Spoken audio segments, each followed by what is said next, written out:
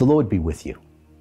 I'm Deacon Keith Fournier, and our first reading is taken from the first letter of the Apostle Paul to the Corinthians. Now that I am on the subject of instructions, I cannot congratulate you on the meetings you hold. They do more harm than good.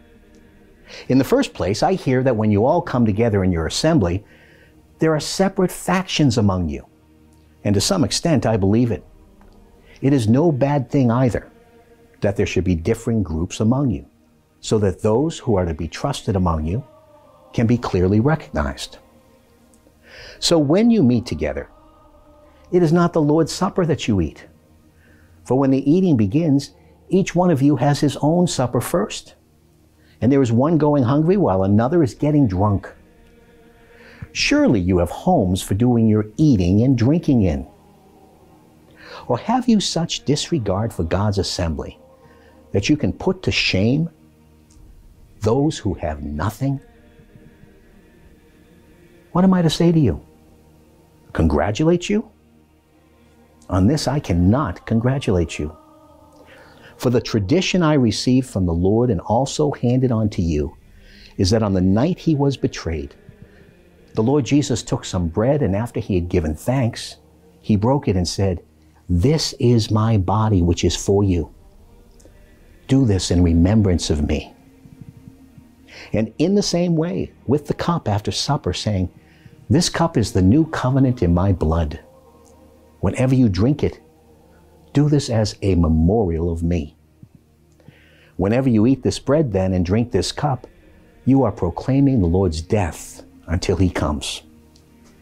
So then, my brothers, when you meet for the meal, wait for each other." And our response is taken from Psalm 40. Then I said, "Here I am coming. In the scroll of the book it is written of me, my delight is to do your will. Your law, my God, is deep in my heart. I proclaimed the saving justice of Yahweh in the great assembly. See, I will not hold my tongue, as you well know. I've not kept your saving justice locked in the depths of my heart, but have spoken of your constancy and saving help. I've made no secret of your faithful and steadfast love in the great assembly.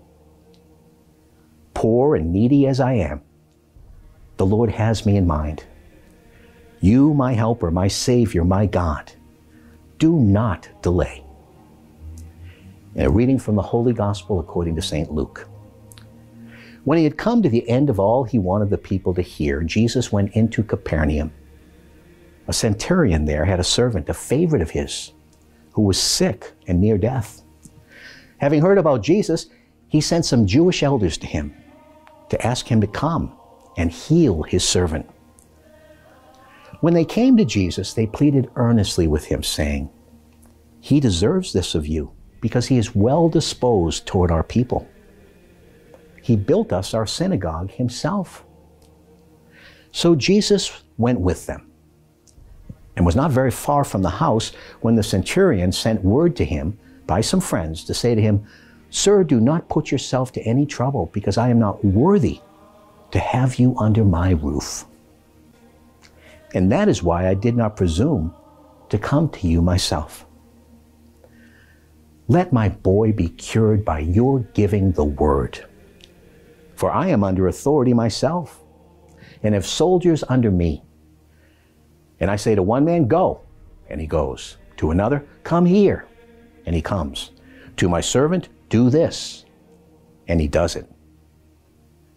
When Jesus heard these words, he was astonished at him, and turning round, said to the crowd following him, "I tell you, not even in Israel have I found faith as great as this." And when the messengers got back to the house, they found the servant in perfect health. The Gospel of the Lord.